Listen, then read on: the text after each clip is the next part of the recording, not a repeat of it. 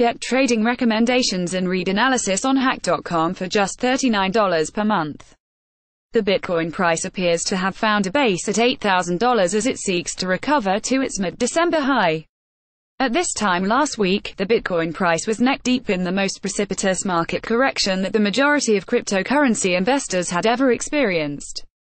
By the end of the day, Bitcoin would plunge below $6,000 for the first time since November, leaving Bitcoin bears glee predicting the flagship cryptocurrency's imminent demise. That, of course, did not happen, and the Bitcoin price soon reversed trajectory and began to mount a recovery. By Feb. 7, Bitcoin had once again ascended past the $8,000 mark on cryptocurrency exchange Bitfinex, and, despite a few brief dips back into sub-$8,000 territory, it has held above that mark since. 5-day BTC price chart. Consequently, it appears that $8,000 has developed into a base for Bitcoin, perhaps indicating that the market has shaken out a large percentage of the weak hands who contributed to its recent decline.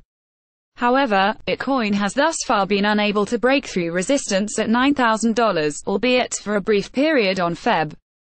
10 at the time of writing. Bitcoin was trading at $8,703 on Bitfinex, which was in line with the coin's global average.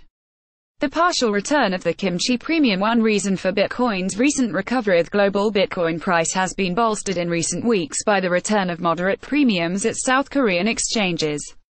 The so-called kimchi premium, which had once priced crypto assets as much as 25 or 30% above equivalent values on Western exchanges, had largely disappeared at the beginning of February following the implementation of new restrictions intended to cool the country's heated local markets.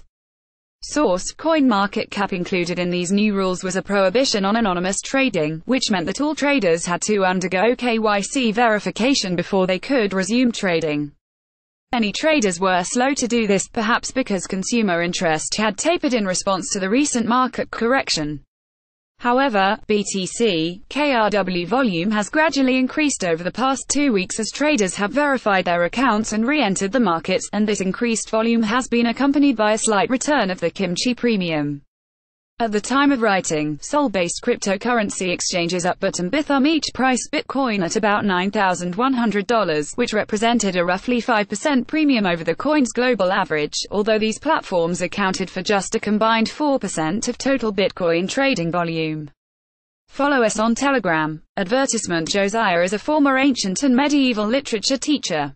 He has been writing about cryptocurrency since 2014, and his work has been cited in Business Insider, NPR, and Yahoo Finance. He lives in rural North Carolina with his wife and son. Email him directly at josiahwilmuth@ccn.com.